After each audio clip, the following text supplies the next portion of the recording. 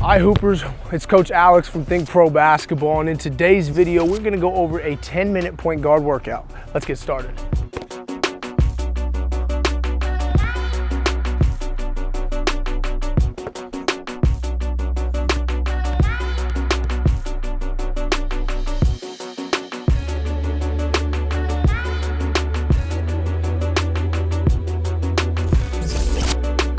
All right Hoopers, in today's video, we're gonna break down a 10-minute workout. You're gonna get 3 drills, all right? The first one is going to be 2 minutes of floaters, because we're point guards, we gotta be able to score the ball using a floater. I think this is one of the most important shots to have in your game as a point guard. So we're gonna get 2 minutes of floaters to actually kick off the workout. Then we're gonna get 2 shooting drills, and the shooting drills are gonna have a certain amount of makes that you have to get before moving on to the last one. So you're gonna have 2 minutes of floaters, and then you're gonna have 3 minutes to complete that shooting drill, and then you're gonna have another 3 minutes to finish off the next shooting drill, and then at the end, we'll go back and we'll go into some more floaters at the end to finish off the workout.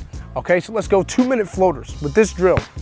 What I want you to really focus in on is, first of all, you're starting at the 3-point line each and every rep that you take. So you got 2 minutes, and I really want you to push yourself and count how many you can make in that 2 minutes. So you're attacking, boom, you're getting to the basket, boom, shoot your floater off of 1 or 2 feet, doesn't matter. After you do that though, you're not just gonna get your rebound and shoot another one. You're gonna get your rebound, you're gonna hustle out, right? Boom, get back to the 3-point line. Attack again from a different spot on the floor, shoot another floater off of 1 or 2 feet.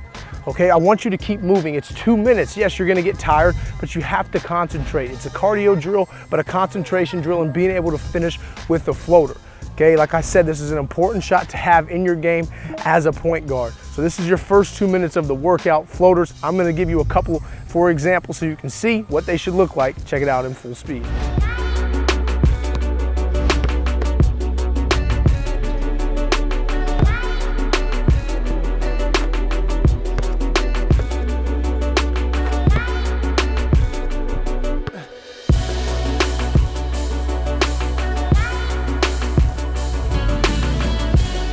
All right, Hoopers, for the next 3 minutes, your shot is a 1 dribble pull-up, okay? So we're going to a 1 dribble pull-up jump shot, another important shot to have as a point guard. You have 3 minutes to make 15 shots.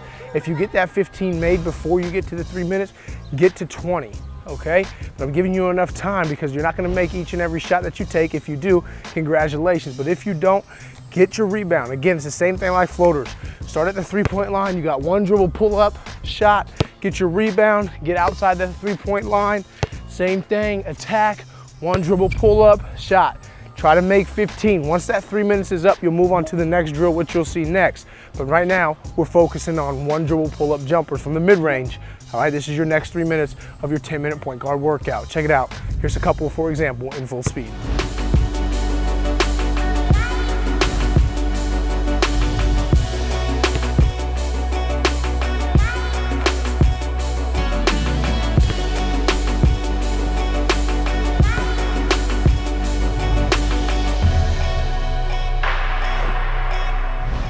All right, Hooper, so after you complete that 1 dribble pull-up from the mid-range, you're now gonna work on alternating step back. So for this one, you're just gonna be on the top, but each rep you're gonna alternate going to a different side.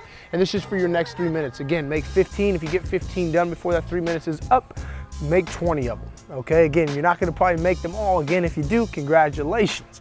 Now with this, we wanna start at the top, boom. So the first rep, you can go right or left. When we go right, we're stepping back off of that left foot, boom, right into a jumper. Get your rebound, get back up to the top, boom, push to the left, step back, boom, shot, okay? You're going until you make 15 or 20, depending upon how quick you get it done, all right? But you got 3 minutes. If you don't make it in that 3 minutes period of time, then just move on to the next drill, okay? But right now, we're working on creating space. As a point guard, if you can create space, especially from a big man or your defender to get your shot off, you'll put yourself in a great position to score, okay? So this is minute 5, 6, 7, and 8, or 6, 7, and 8. Okay, so your first 2 minutes was your floater, and then minute 3, 4, and 5 was the 1 dribble pull-up. Now the next 6, 7, and 8 minutes, you're going with alternating step back jumpers. Okay, so let's check it out right now. Have a few examples for you in full speed.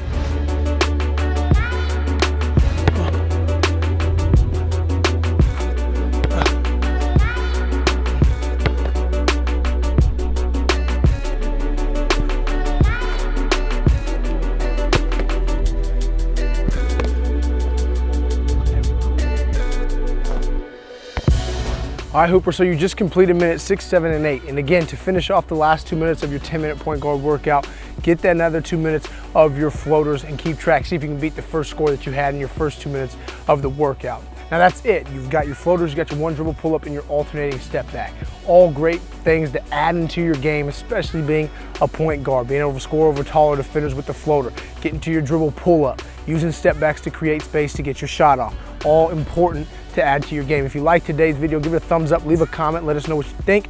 Most importantly, hit that subscribe button so you can get videos like this every single week from THINCPRO Basketball, designed to help you take your game to the next level.